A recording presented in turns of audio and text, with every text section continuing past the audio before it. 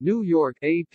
Bryce Young didn't just meet the standard set by the star quarterbacks who preceded him at Alabama, he exceeded it and gave the Crimson Tide a rare Heisman back-to-back. Young became the first Tide quarterback to win the Heisman Trophy on Saturday night, making Alabama the fifth school with consecutive winners of college football's most prestigious Player of the Year award. "This is amazing," said Young. Dressed in all black with a sparkling diamond chain around his neck, as he started his acceptance speech. He thanked his father, Craig, for being his best friend, his mother, Julie, for always having my back, and his offensive line for protecting me. Young received 684 first-place votes and 2,311 points to easily outdistance Michigan defensive end Aiden Hutchinson, 78,954, who became the third defensive player to be Heisman runner-up and first since Notre Dame linebacker Monty Te'o in 2012. Pittsburgh quarterback Kenny Pickett, 28,631, finished third, and Ohio State quarterback C.J. Stroud, 12,399, was fourth.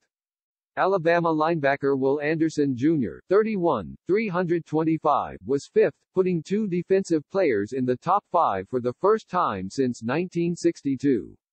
A year after former teammate Devonta Smith won the Heisman, Young received 83% of total points available, the seventh highest among 87 winners. He was named on 90% of all ballots, also the seventh highest in Heisman history. Young has passed for 4,322 yards and 43 touchdowns this season, leading number 1 Alabama to a Southeastern Conference title and a spot in the college football playoff. The defending national champion Crimson Tide will play number 4 Cincinnati on December 31 in the Cotton Bowl. Young is Alabama's fourth Heisman winner, all in the last 13 years under coach Nick Saban. Only 4 schools have won more. Notre Dame, Ohio State, Oklahoma and Southern California each have won 7.